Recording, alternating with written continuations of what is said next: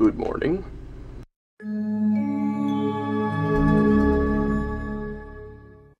So I've been up for about an hour now. So I'm going to be heading into work. Got my tax refund early. Nice. Payday is tomorrow, so boom. But went over my route. Looks like I'll be in Lacey all day today, which is always a good thing. Couple new connects. Triple call. I'd say it should be a good day. So let's go ahead and get rolling, and who knows? Let's swashbuckle. Well, I am off from my long day of work. I am now editing yesterday's vlog, and we will get it uploaded as well. Why? Because I want to stay caught up. Made the dedication to myself. I have not been staying true to it. Now it is time to stay true to it. I'm sick and tired of not following through with what I say I'm going to do. So I am going to do this. Keeps buzzing around here somewhere. It's really irritating. Use on my lamp last.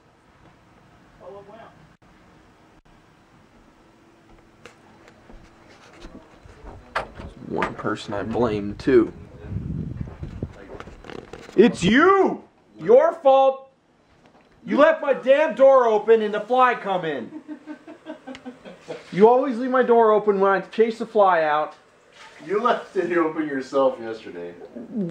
It was your fault today. Don't appreciate it.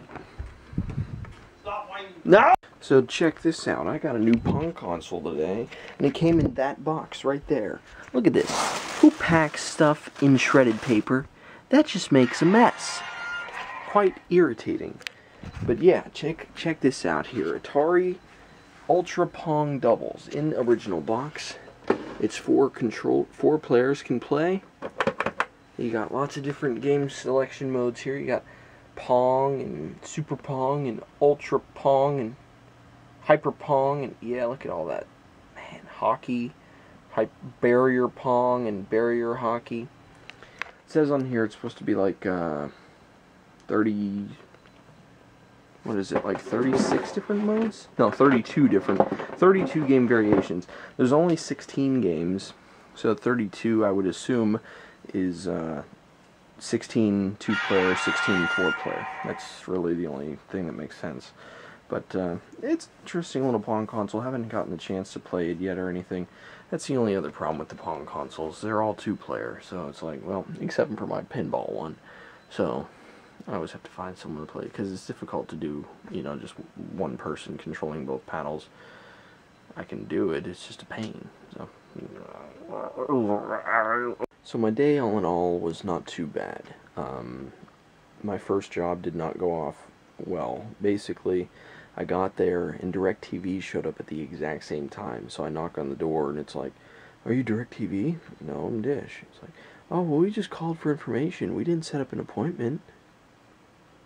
Really? Darn. Completion. So then I get sent from Lacey to Parkland, and that in itself is a drive and a half. That one went through, no big deal. Next, I'm going back to Olympia from Parkland, and it's a no line of sight. Can't do it. Like, oh, come on, give me a break. Move on to a service call, no big deal. My manager happened to be there at the time, and he's like, "Yeah, just check with me when you're done. I mean, we're moving through these jobs, no big deal." You check with him. "Yeah, you got a dish net. You're going to Centralia." God. Alright, so it actually ended up not being too bad, though, because he did send me some help as well, and I got the job knocked out in, you know, a couple hours. Got back. Apparently I have a dish net tomorrow. Ugh. My head is killing me right now, too. I took some pills, and I am really looking forward to sleep right about now. But, payday is tomorrow as well, the big one, and yeah, so we just got done playing a game of League of Legends. We lost.